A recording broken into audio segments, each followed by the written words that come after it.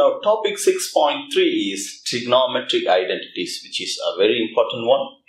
We are going to learn only two trigonometric identities here. The first one is tan x equals sin x over cos x. That's the first identity.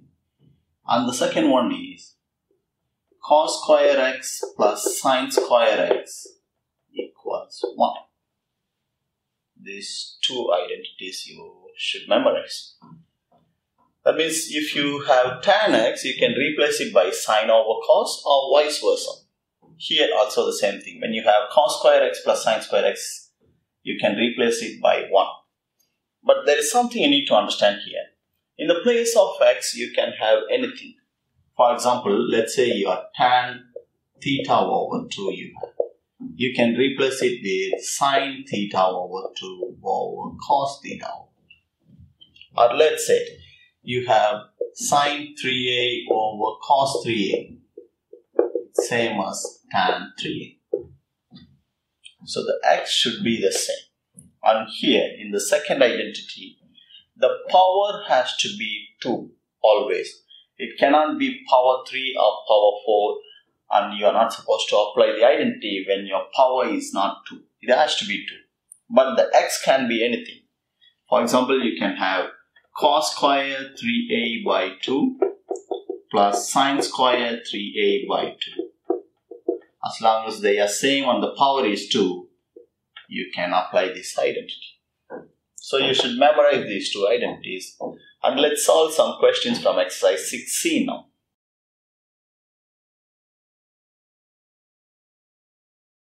So here in question number 1, they want you to simplify these expressions using the two identities. So the first one, 1 minus cos square half theta.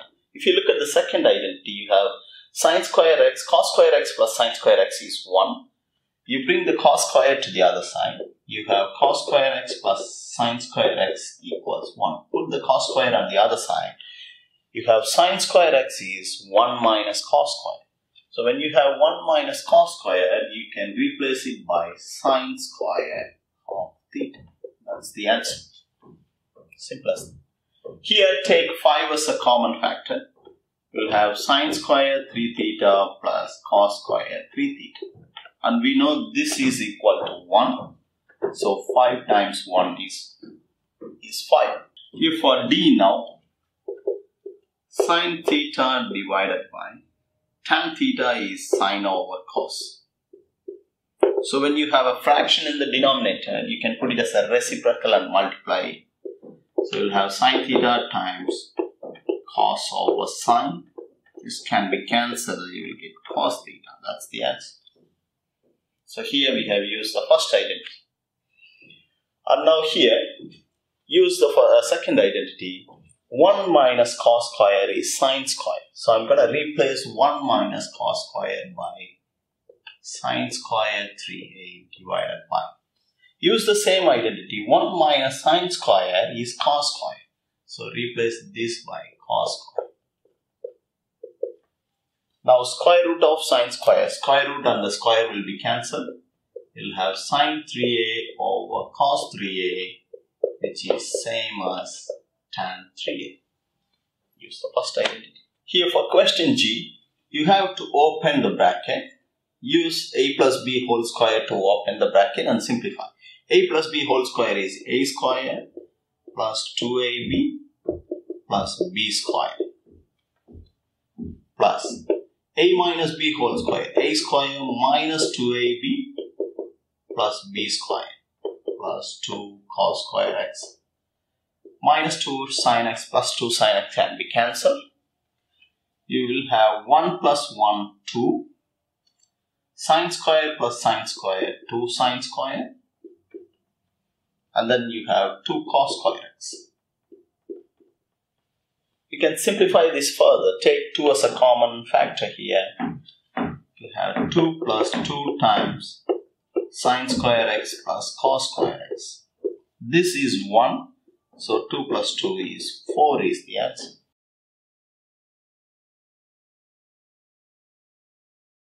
Okay, question number 5C now. They want you to prove this. So we are going to start with the left hand side.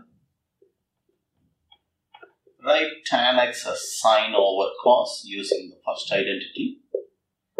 So 1 over tan will automatically be the reciprocal of this, which is cos over sine. So you have two fractions. How do we add them? You multiply, cross multiply, and multiply the denominators to make it as a common denominator. So your denominator will be cos x sine x, and the numerator will be sine times sine, sine square x, cos times cos, cos square x. We know sine square plus cos square x is 1 using the second identity, and the denominator is sine x cos x, which is same as the right hand side.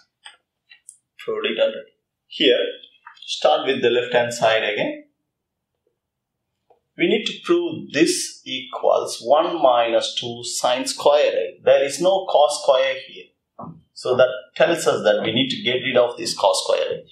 So look at the identity, cos square plus sine square equals 1. So cos square will be 1 minus sine square. Replace this by 1 minus sine square x minus sine square x. Open the bracket and simplify. You get 1 minus 2 sine square x. That's it. Okay, look at E now. We are going to start with the left hand side. Just open the bracket, a minus b whole square, which is a square or sine square theta, minus 2ab, which is minus 4 sine theta cos theta, plus b square cos square theta. And apply a plus b whole square here, which is a square sine square theta plus 2ab, so plus 4 sine theta cos theta plus b square 4 cos square theta. So these two terms are same with the negative sign, opposite sign, you can cancel them. 4 sine square plus sine square is 5 sine square theta. 4 cos square plus cos square is 5 cos square theta. Take 5 as a common factor. Sine square plus cos square is 1. So it's 5. That's how you prove.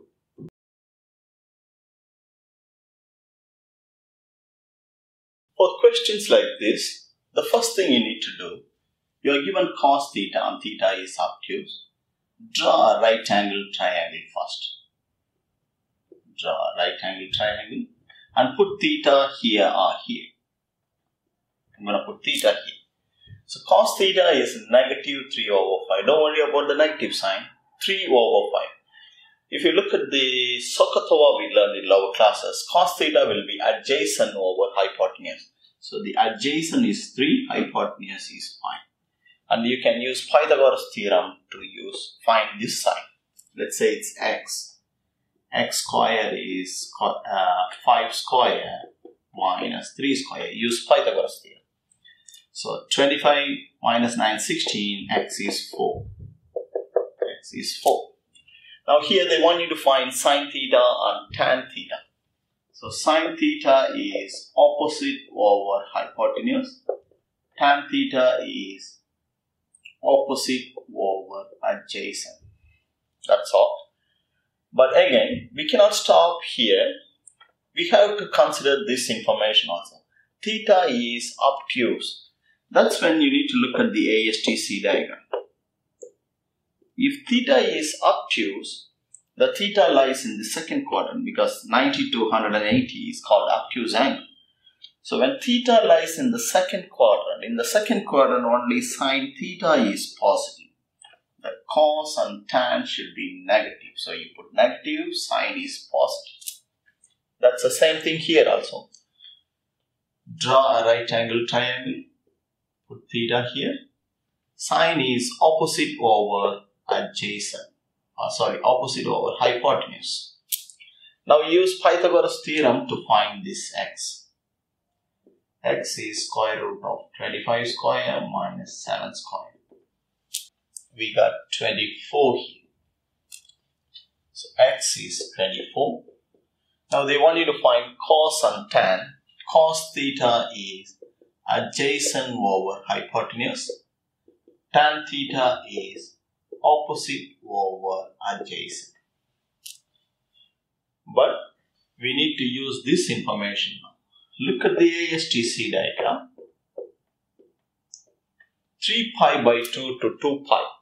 This is 0, pi by 2, 2 pi by 2 or pi, 3 pi by 2, 4 pi by 2 or 2 pi. So they are talking about this quadrant. In this quadrant, only cos theta is positive. Cos is positive, sine and tan should be negative. That's how you solve this.